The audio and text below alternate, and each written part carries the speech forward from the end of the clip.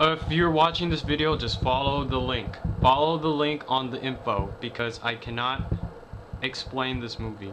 This movie has to be seen to be believed, and a lot of internet critics already found this movie. Like, this was like a hidden like crap, and somebody dug it up, and then they posted it on the internet, and it's kind of amazing that this movie exists.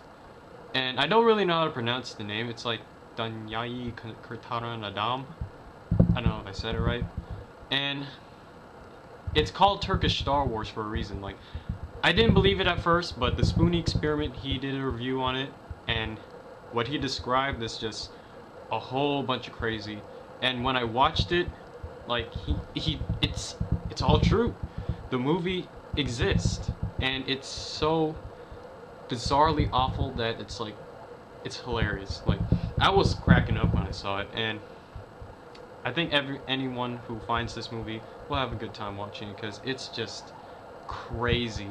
To think that there's a movie like this to exist is just amazing. And it's not just Star Wars, it's stealing clips from. It's, I saw some Battlestar Galactica, I heard Indiana Jones, I saw some clips of Star Trek, I don't really remember. And then there was,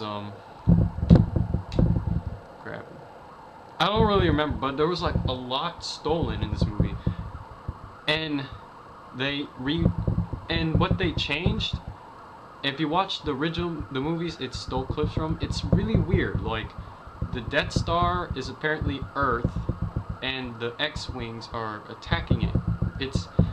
It's that kind of weirdness. They're not exactly stealing the plot of the clip, they're just stealing the clip.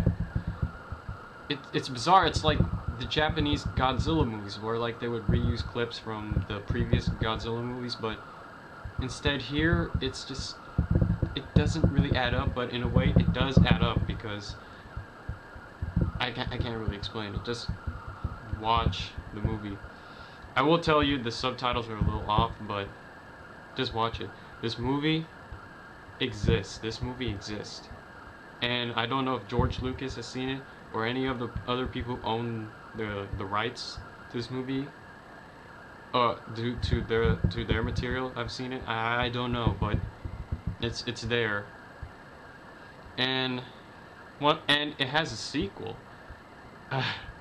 It's on the bottom, IMDb's bottom 100, but the fact that it has a sequel, and the fact that the sequel came out in 2006, that's kind of amazing. And I know I didn't really give away much of the movie, but I can't really explain it. Just watch the movie, that's all I can say.